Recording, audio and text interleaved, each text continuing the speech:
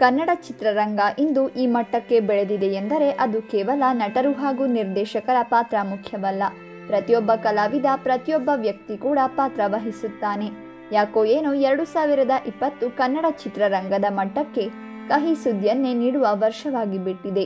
ಕೆಲವು ದಿನಗಳ ಹಿಂದಷ್ಟೇ ಬುಲೆಟ್ ಪ್ರಕಾಶ್ ಅವರು ತೀರಿಕೊಂಡರು. ಅದಾದ ನಂತರ ವಯಸ್ಸಲ್ಲದ ವಯಸ್ಸಿನಲ್ಲಿ ನಟ ಚಿರಂಜೀವಿ ಸರ್ಜಾ ಅವರನ್ನ ಕಳೆದುಕೊಂಡು ಕನ್ನಡಿಗರು ಇನ್ನೂ ದುಃಖದಿಂದ ಹೊರಬಂದಿಲ್ಲ. ಈಗ ಕನ್ನಡ ಚಿತ್ರರಂಗಕ್ಕೆ ಮತ್ತೊಂದು ಆಘಾತಕಾರಿ ಸುದ್ದಿ ಒಂದು ಬಂದಿದ್ದು, ಖ್ಯಾತ ನಟ ಇಲ್ಲವಾಗಿದ್ದಾರೆ. ಕನ್ನಡ ಸಿನಿ ಪ್ರೇಕ್ಷಕರಿಗೆ ಸೂಪರ್ ಹಿಟ್ ಸಿನಿಮಾಗಳನ್ನ ನೀಡಿದ ಇವರು ಅನಾರೋಗ್ಯದಿಂದ ಇಹಲೋಕವನ್ನ ತ್ಯಜಿಸಿದ್ದಾರೆ.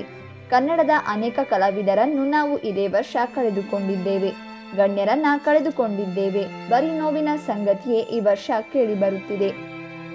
2020ನೇ ವರ್ಷ ಕನ್ನಡ ಚಿತ್ರರಂಗಕ್ಕೆ ಕಂಟಕವನ್ನ ತಂದಿದೆ. ಇದನ್ನೆಲ್ಲ ನೋಡಿದಾಗ ವಿಧಿಯಷ್ಟು ಕ್ರೂರಿ ಎನಿಸುತ್ತದೆ. ಕನ್ನಡದ ಪ್ರಖ್ಯಾತ ಸಿನಿಮಾ ನಿರ್ಮಾಪಕರು ಅನಾರೋಗ್ಯದಿಂದ ವಿಧಿವಶರಾಗಿದ್ದಾರೆ.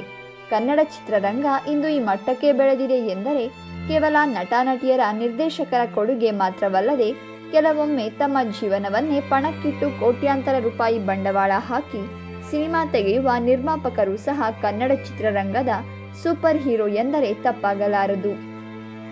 ಡಾಕ್ಟರ್ ಸಾಹಸ ಸಿಂಹ ವಿಷ್ಣುವರ್ಧನ್ ಅವರ ಅಭಿನಯದ ಸೂಪರ್ ಹಿಟ್ ಸಿನಿಮಾ ಜ್ಯೇಷ್ಠ, ಸೂರಪ್ಪ, ಕದಂಬ ಸಿನಿಮಾದ ನಿರ್ಮಾಪಕ ಹಾಗೂ ದ್ವಾರಕೀಶ್ ಅಭಿನಯದ ಪೆದ್ದಾಗೆದ್ದ ಸಿನಿಮಾ ಮಾನಸ ಸರೋವರ, ಧರಣಿ ಮಂಡಲ ಮಧ್ಯದೊಳಗೆ ಸಿನಿಮಾಗಳನ್ನು ನಿರ್ಮಿಸಿ ವಿತರಿಸಿರುವ ಖ್ಯಾತ ನಿರ್ಮಾಪಕ ಕಮಲಾಕರ್ ಮೂತ್ರಪಿಂಡದ ಕ್ಯಾನ್ಸರ್ ಮತ್ತು ವೈಫಲ್ಯದಿಂದ ಬಾರದ ಜಗತ್ತಿಗೆ ಪಯಣವನ್ನ ಬೆಳೆಸಿದ್ದಾರೆ.